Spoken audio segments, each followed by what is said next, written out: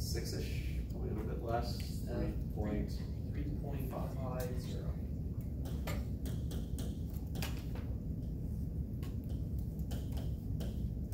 That is the acceleration. Or, sorry, 3.550. So that is the acceleration. That is the acceleration. Because the object is moving? Yes. Okay. So why did you make us use a static one? Because we needed to see if it were moving. Oh, okay. What value would be the minimum for like determining whether or not it is moving? If it's just a positive number, then we know that it's overcome. Yes. Is that If we get 0 the first time through, then it's right at the cusp. Is it safe to assume that it's going to be moving if it's on a negative slope or a positive slope? What do you mean by positive slope or negative slope? Would you consider that Box? negative slope? Yes. Um, If it's not this, is it safe to assume that it's moving? no. Okay. Stephanie? What if you get a negative? Would your acceleration just be negative? If you got, all right, so let's run through that. I'm going to change a number over there using the magic of a board.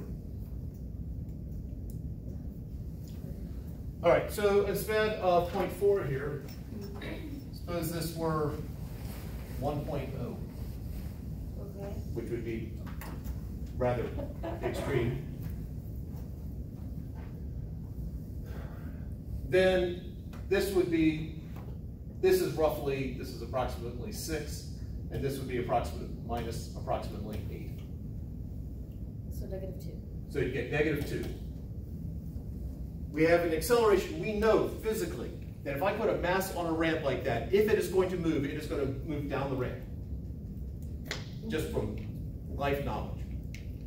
We get a negative acceleration here, which tells us, oh, if we're looking at if we're using this friction force here, that thing's going to go up the ramp. That does not make sense. Remember, this is the maximum static. Static is always just enough in order to match it until you hit the breaking point. So what we have here is the fact that if we got a negative acceleration, that is physically impossible. Therefore, it is not going to slide. It is stuck.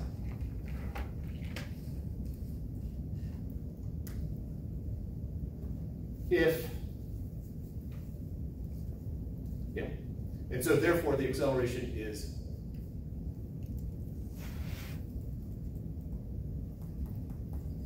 if it's not going to slide. 0. Yes, 0 meters per second squared. The friction force is, given my crude numbers here, The friction force? yeah, what's the amount, if it's not sliding, what is the amount of friction force? 0. If it were 0, No, that thing would be frictionless. Equal to or more than the force of sliding motion. It would have to be equal to. So it would be 6 newtons-ish. Okay. Because again, the static friction is always going to match what's needed to keep it still until you hit that breaking point. So what would happen? Is it possible for friction to be more than? In a problem like this, no. In other situations, yes. Friction can accelerate. It what? Here's friction, an object accelerating in the direction of friction.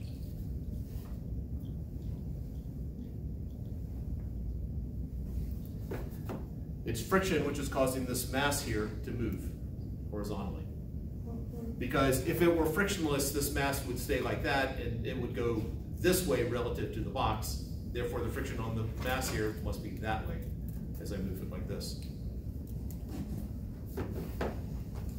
Wait. So we said the friction would be equal to what? If the friction is equal to the downward force, the 6, sorry, down the ramp force. got it.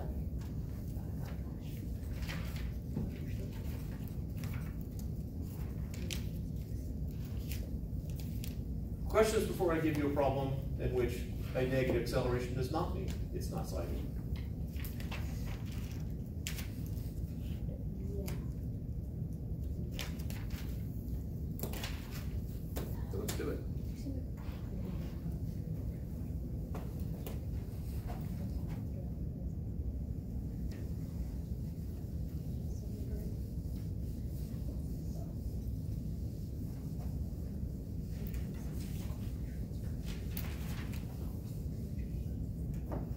This week's lab should be posted already, and we've basically done a run through of the pre-lab.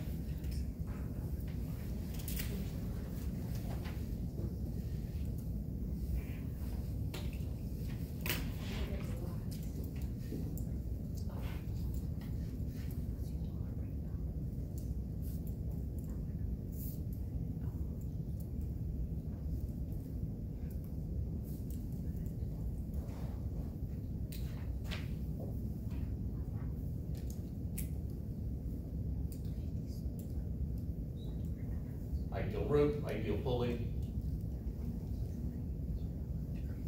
Is that 5 kilograms or 51 grams? That's 5 kilograms, 3 kilograms. Now, if you drew this closer to the way the numbers are labeled, then it might be a little bit obvious which way this is going to actually move. But let's assume that we don't know. Well, I picked numbers that I didn't have to think too carefully for to know which way it's going to slide. Let's keep it frictionless.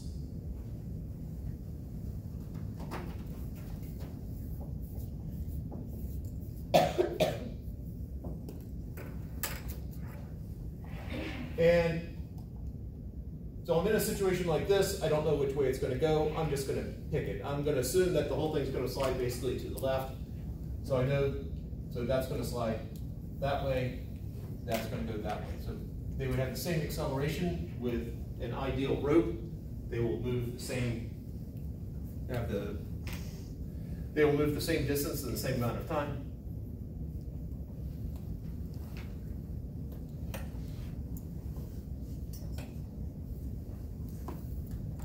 All right, I jumped into the second step. The first step, force diagrams, we've done plenty of those. So that's my 3 kilogram. So I have, I'm just going to cut to the chase here. W sine, what I'll label as theta 3. I'll call this theta 5. W cosine, theta 3, tension, and normal force. And for the 5 kilogram mass, we have tension, W, try that again. Oh, call that Y3, Y5, W cosine theta 5, and W sine theta. All right.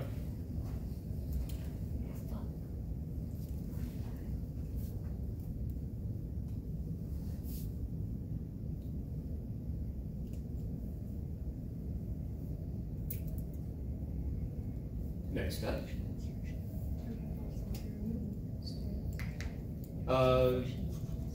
We've gone through the decomposition phase. Oh, coordinate axes, we skipped that step. Yeah. Now these are two different angles here. Setting up one coordinate system for both masses does not make sense. But again, we stick with things going in the direction of the acceleration. So I'll have one, I'll call this I3 hat, and J3 hat.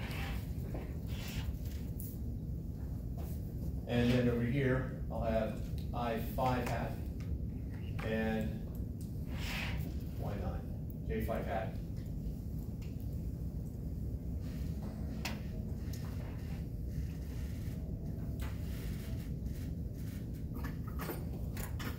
How many equations of motion will there be?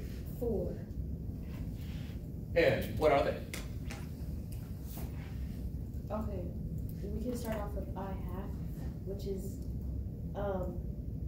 Which I hat are you doing? 5 or 3? 3. Sorry. Okay. So that would be,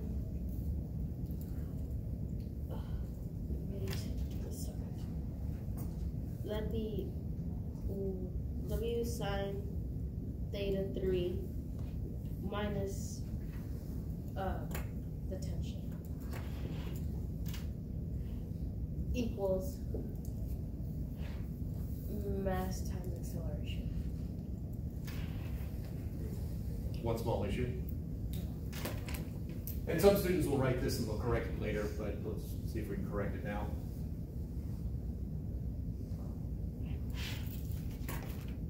Oh, mass 3. Yes, Ah. the masses are, we have two different masses here. Okay, one equation down. Another, J hat 3.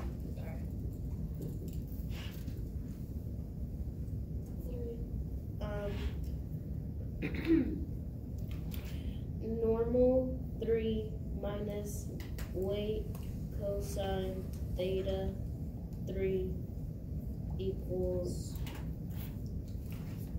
mass 3 times 0?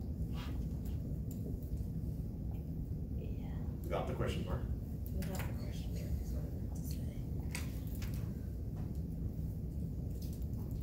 And then we do I have 5, which is, The rest of you seriously gonna let Maram do it all? this is the easiest step. Alright. The tension minus weight sine theta 5 equals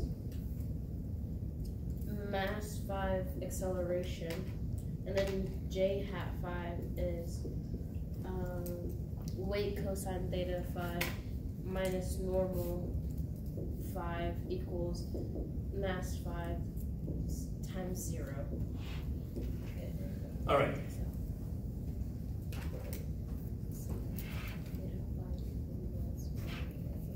Dramatic pause for questions.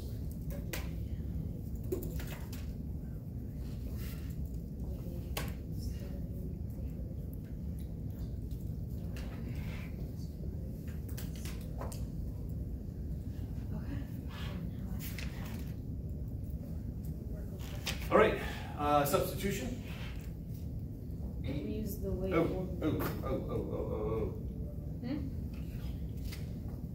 What mistake is up there?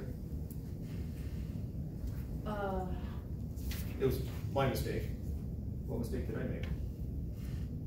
Your mistake was you forgot to label the box by. Oh what? You did forget to do that. I did forget to label something.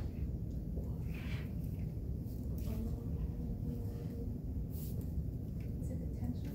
Pardon? The tension? No, tension's fine.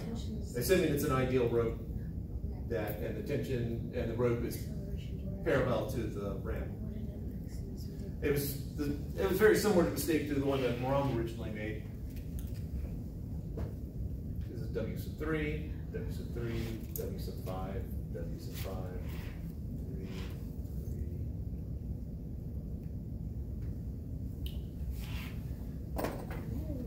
All right, now substitution. Hopefully at this point all of you are comfortable enough with the formula for weight. Yes. So I got M3G sine theta 3 minus tension is equal to M3A. And I have tension going to the third equation minus M5G sine theta 5 is equal to M5A. The other two equations are not going to have any play here. You can make the substitution if you wanted to. So I got Y3 equals M3G cosine theta 3. And Y5 is equal to M5G cosine theta 5. But without friction, the normal force does not have to play in this particular problem. Not always the case with normal force, but it is here. So looking at that first equation there, I know the masses, I know, let's assume Earth. I know theta, I don't know tension, I don't know acceleration. So I'm basically going to add these two equations together. If I add the left-hand sides, I got a negative tension and a positive tension, they will cancel out.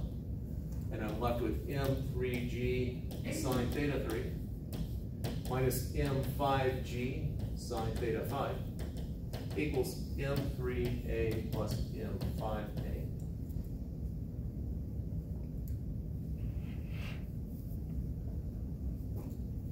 I can't cancel anything out. What I'm left with acceleration is m3g sine theta 3 minus m5g sine theta 5 divided by m3 plus m5.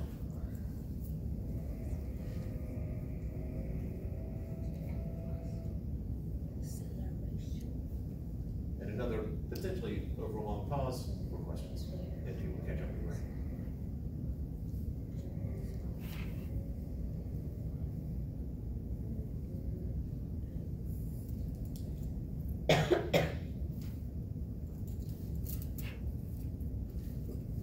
So for this next step, it's just when we put all our numbers in, like our thetas and our Yeah. masses? Okay.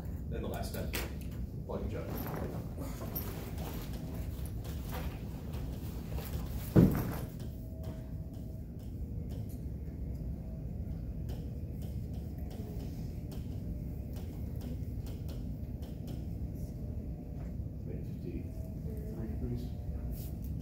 Remind me, it's M3G or MG3? Where are you? You're Writing that down.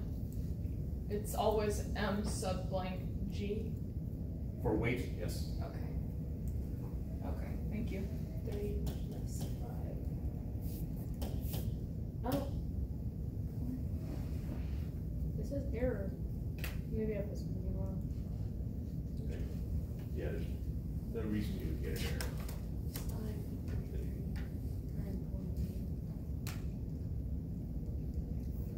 Oh, figured out the error.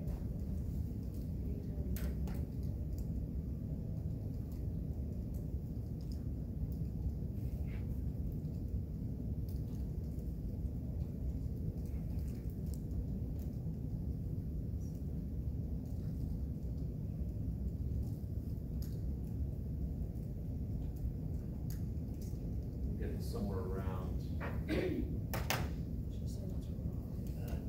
negative 3. Yeah, negative 3.054. Units?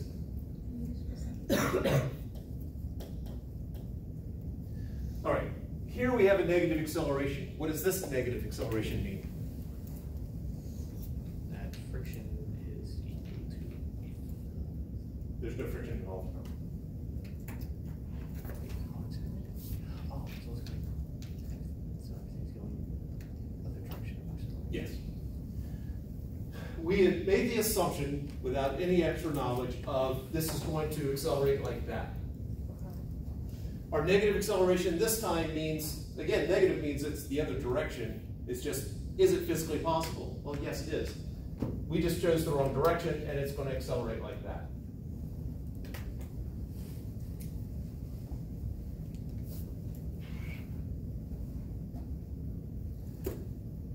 That makes sense.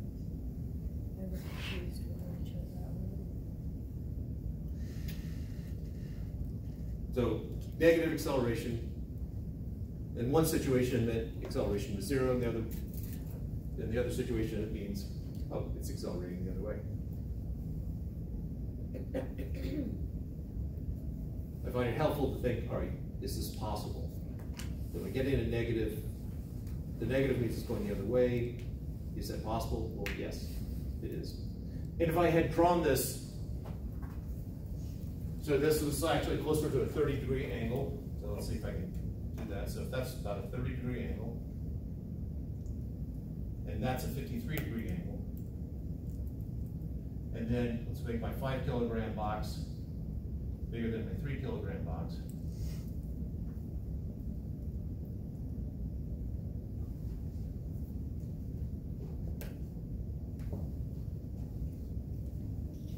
I think drawing it this way makes it a little bit more obvious that it's going to go that way.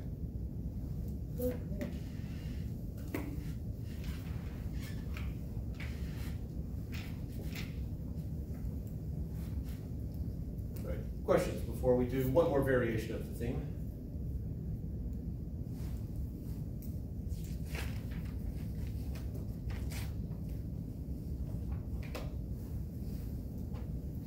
So I'm going to take this problem, and I am going to make sure I did rid of the right one. Get rid of that.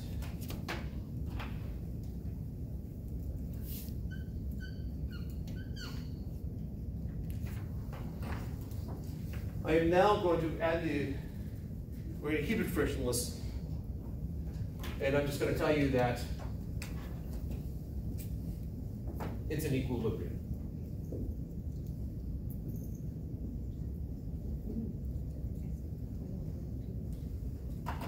Now, based on the test, some of you are still unclear about what equilibrium is. What does equilibrium mean? Not really moving. Excuse me? Not really, it's not moving, it's friction and velocity. It has nothing to do whether it is moving or not.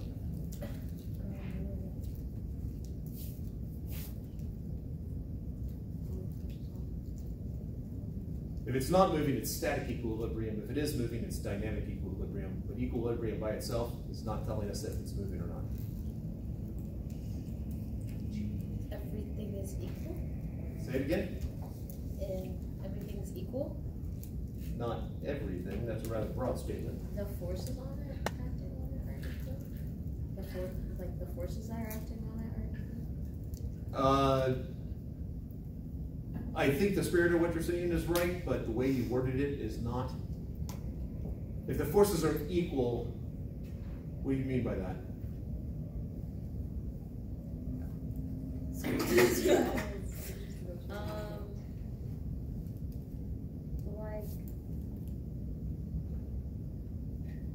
Like